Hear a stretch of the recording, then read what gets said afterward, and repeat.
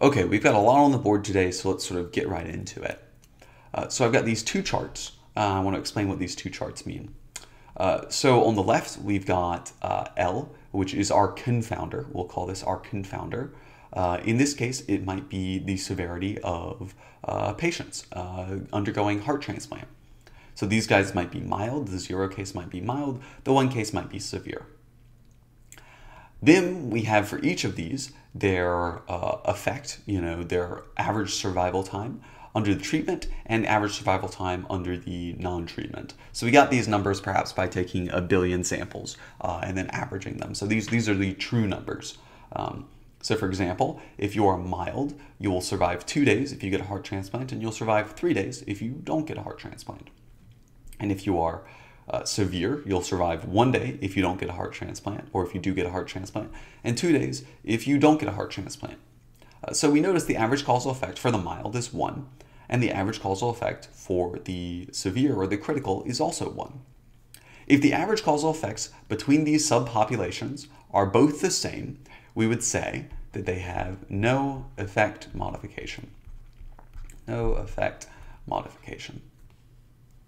However, if we look in this example, the average causal effect of the severe case is still 1 day, but the average causal effect of the non-severe case is now 2 days. So we'd call this effect modification.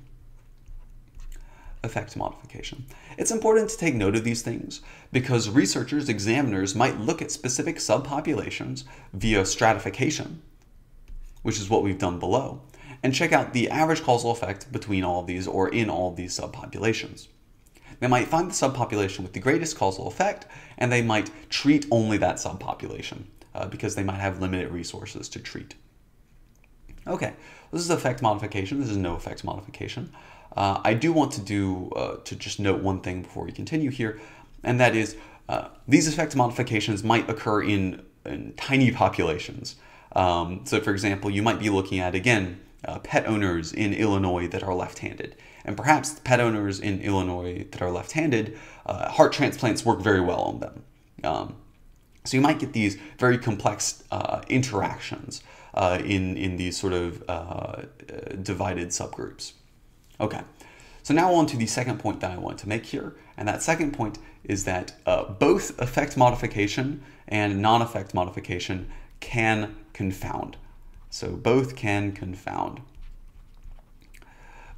So we had sort of discussed before exchangeability excuse me. So we had both discussed before exchangeability and how exchangeability can make association into causation.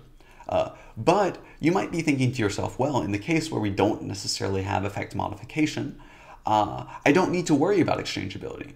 Because it seems like the average causal effect is going to be 1 regardless of how I split it.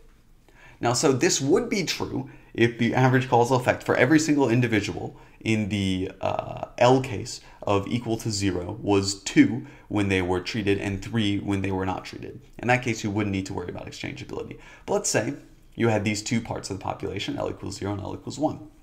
Let's say you only treated people that happen to be in the severe condition. So your average of the treated would be 1. And you only didn't treat people that were in the mild condition. So your average of the untreated would be 3. So the association between these two would be 1 minus 3 or minus 2. However, the average causal effect is in fact minus 1. So I just want to be careful with this. Just because there's no effect modification does not mean that you can get away without having exchangeability. Exchangeability is still extremely important. Effect modification is simply there so you can see which smaller subsets of the population might receive more benefit from the treatment.